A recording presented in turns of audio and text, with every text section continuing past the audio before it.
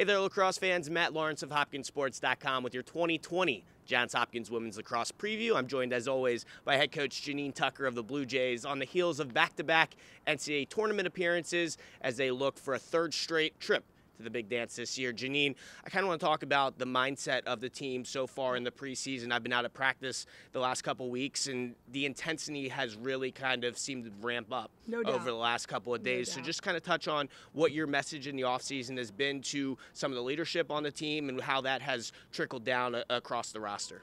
Well, I've been really excited with our preseason so far, and next weekend is our first game, so definitely things have ramped up a bit and ratcheted up with our intensity, our energy level. It comes from our senior leadership. The entire senior class is phenomenal, but also our three senior captains, Maggie Schneiderreith, Mackenzie Hellberg, and Lexi Souter. They are really leading the way with calling people out, holding people accountable themselves as well as their teammates, and the girls are really feeding off of each other and that energy.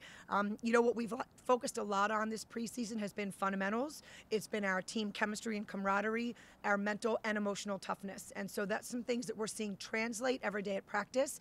And we're also certainly working on polishing every end of the field, one side to the other, in preparation for Drexel on the 8th. As we take a look at the offensive end, obviously bringing back Maggie and Mac is a huge start on the offensive side, but then a couple of other girls playing, you know, maybe freshman, sophomore year or accordingly as well, coming in as a junior. How does, you know, Maggie and Mac, how have they taken some of those younger girls under their wing and really kind of ramped up the offensive attack? Well, they both, as senior captains, their leadership skills are fantastic, and they really do work hard to develop their younger players, their counterparts, their peers that are out there with them. Aurora, accordingly, is someone that feeds well off of Maggie and Mac, and I think she's going to have a breakout season as a junior, and it's because they're giving her such confidence.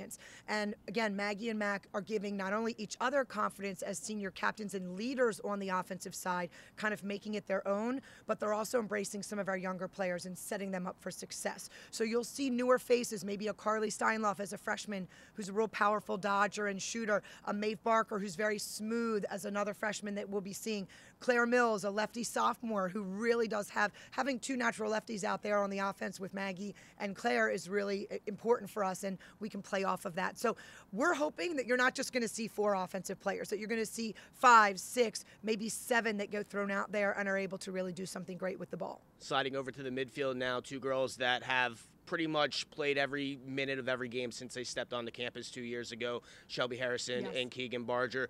What type of next steps do you want to see from those two this year? Keegan, you know, we know about the defensive intensity that she brings, but what can we see from her on the offensive end this year as she takes that next step into her junior season? Well, that's something for both of them, but especially Keegan, that I've been thrilled to see this preseason, and that is her ability to get to the cage. She has really grown on the offensive side. She's been known more for her grittiness as a defender and at the draw, but now she's more of a complete player. So we are going to be counting on her to dodge and get to the cage and score, and she's worked tirelessly on that, and I'm really excited because we're starting to see the fruits of her labor. Shelby and Keegan are a dynamic duo at the draw. Those two really have a good connection with one another, so Shelby's going to be counted on not only at the draw, but certainly to up her game offensively as well as defensively. So our middies are our workhorses, and those two really do lead the show for me in the middle of the field. You have a really experienced back end on the defensive line, a lot of girls with a lot of playing time to this point. Just talk a little bit about them and what you're expecting out of the defense this year. Well, I have to tell you, I'm wildly excited about our defense for a couple reasons. Number one, because a lot of those players, Trinity McPherson, Jeannie Kakris, Haley Wrights, they've had a ton of playing time. Annika Meyer, who's kind of breaking herself in as a sophomore, has done a great job. And what they're doing for me now is we've tweaked our defense a little bit. So we're starting to use their athleticism, their speed, very, very fast coming out of the defensive end. And they know their job not only is to lock things down on defense, but it's also to start our offense. So I'm super excited to see how some of our defensive tweaks in our sets, as well as our ability to clear the ball, are going to really materialize with that group leading the way. Obviously playing in the Big Ten, the toughest conference in college lacrosse. And, you know, we sat here last year over Memorial Day weekend, watched Northwestern and Maryland take part in the Final Four here at Homewood Field.